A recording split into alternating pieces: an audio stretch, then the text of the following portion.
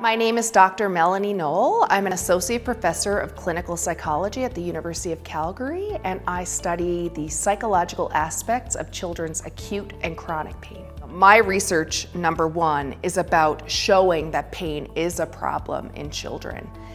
1 in 5 Canadian children suffer from chronic pain.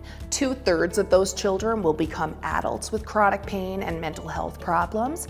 So number one, the goal of my research is to really show that this is a problem and this is a universal experience that needs to be understood and recognized. What drives me is the potential to actually change not one life, but many lives, to change public understanding, and to reduce pain and suffering, not just in children, but across the lifespan. The University of Calgary has been a phenomenal place to be a researcher. I have worked in many different places, but I will say I have never been surrounded by such generous, collaborative colleagues and a community.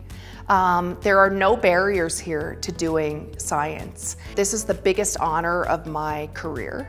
It's an incredible validation, not just of me, not just of my lab, but of the work that we're doing. And what it really does is it not just recognizes the work that we're doing and the importance of psychology and the importance of pediatric pain, but it also protects my time for research. That is a huge gift. In the COVID-19 pandemic, we are now launching a project to really help parents, help their children prepare for these vaccinations that are upcoming.